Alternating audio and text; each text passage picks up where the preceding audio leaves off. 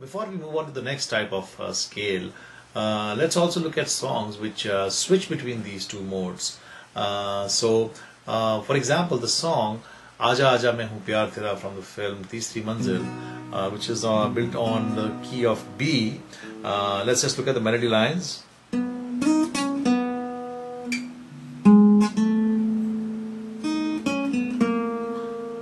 And the rest of the melody lines are the famous lines. So it ends on this note here, which is a B, and that tells you that the key of the song is B. So now we know the note B is basically the key note. Let's try and figure out the other notes in the melody lines. You will see that the notes being played are C sharp, D sharp. You also have the note A sharp. You have the note G sharp. And if you go on to play the rest of the song, you will find the note A is also being played. So you would find this is an interesting situation where you have at times you're playing A and at times you're playing A sharp. So again, now how would you determine which scale it belongs to? So this is a classic example of a song which switches between modes.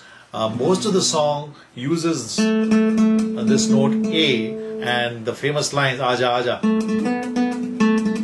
use the notes A and B, but it also uses the note A sharp in some places. So in the beginning, the first few lines of the Mukhada are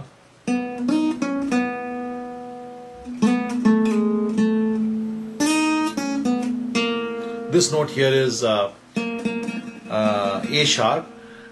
So when it goes into A sharp, you could play the chord F sharp major here.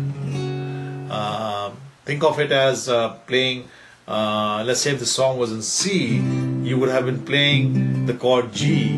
So now when you're playing the chord of B, which is one step behind, instead of the chord G, you play the chord F sharp. That's an easy way to remember, but you can actually write down the note names and then the scale and try and figure out the chord being played over there.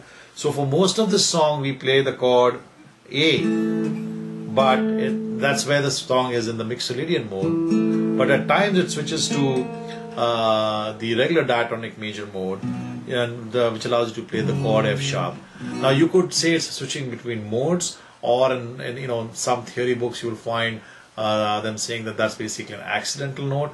Doesn't matter what you call it.